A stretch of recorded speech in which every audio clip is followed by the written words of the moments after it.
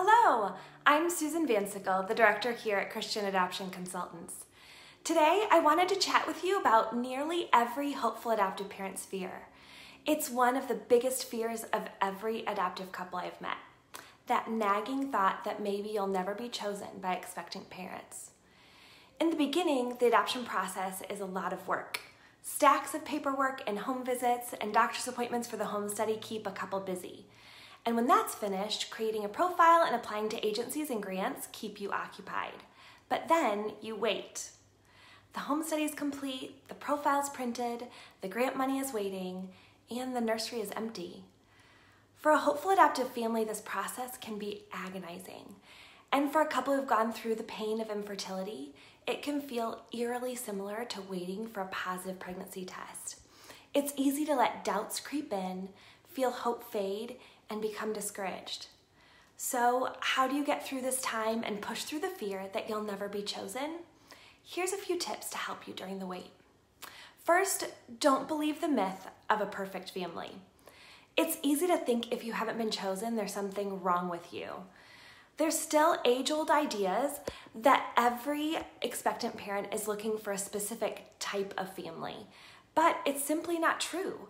As unique as each birth mom is, her idea of the perfect family for her baby is just as unique. I don't believe in the idea of a perfect adoptive family, but I have seen over and over again God make a match that's perfect for a birth and adoptive family. Second, it's really helpful to manage your expectations. Every adoptive family has a different story. When you know other stories, it's really easy to write yourself into them and assume yours might be similar. I've had families match the first time they presented and the 20th.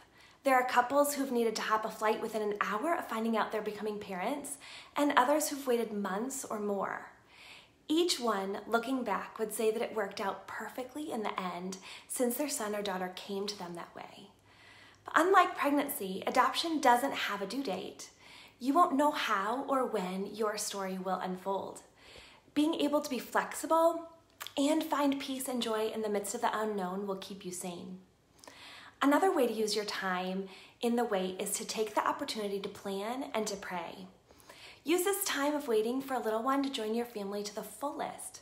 Complete a house project, decorate a nursery, or go on vacation. I have a lot of families who choose to go on a baby moon and enjoy some of their last days baby-free. This can also be an incredible opportunity to pray in a really unique way. Not just for your future baby and the birth family, but also for all of the expectant families you hear about. As you read different situations and expectant mothers' stories, you have a chance to pray specifically for her and her baby like few others do in a really beautiful way. During the wait, you can also try something new and reroute.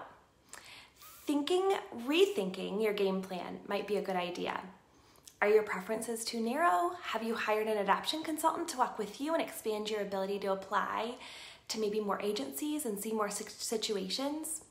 Would it help to update your profile or have an adoption professional review it? Sometimes if you take a step back and reevaluate your plans, changing your path a bit might help jumpstart things. Also, remember to give yourself grace. Adoption is a unique experience to go through, and it's important to give yourself space to experience all of the emotions that can come with it. Remember basic things like eating right and getting enough exercise. That can do wonders for your stress levels. Find a solid support system and learn from other adoptive families who are a little farther along in the journey. And remember to extend extra grace to your spouse as well, since the adoption process can be especially stressful on a marriage. Finally, and probably most importantly during the wait, it's important to trust God with the process.